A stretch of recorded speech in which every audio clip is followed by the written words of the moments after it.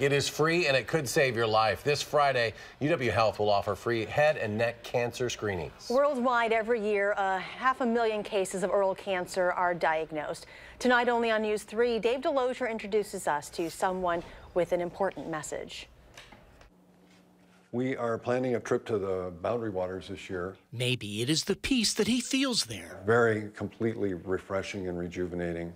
Or maybe time spent in a place like this with the one you love is what life is all about. You feel your priorities shifting. Priorities that were shaped on a day 13 years ago. I went in for a routine tonsillectomy, and partway through, I was brought out of anesthesia and told I had cancer. Diagnosed with stage 4 cancer, Marshall faced surgery, rounds of radiation, and chemotherapy. He survived because the cancer was discovered when it was.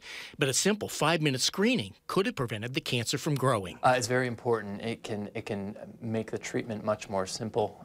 It can also improves the prognosis quite dramatically. Like many cancers, early diagnosis is key to improving the outcome. Say, Dr. Aaron Wieland is an otolaryngologist with UW Health. Diagnosis is part of the problem because many of the common things that we all experience every year, such as colds or a sore tooth or a canker sore, can have some overlapping symptoms with things that are more serious like oral cancers. But a brief and painless screening can make all the difference. It takes just a few seconds to stave off a lot of potential heartache down the road. Here's a lake with 2 different names. Fortunately for Marshall, he was able to navigate that road, a journey that taught him something about life, which is why when the Boundary Waters call, he listens. Putting stuff off, that wasn't such a great idea anymore. And he doesn't want you to put off a simple oral screening that can save your life. Way better to know.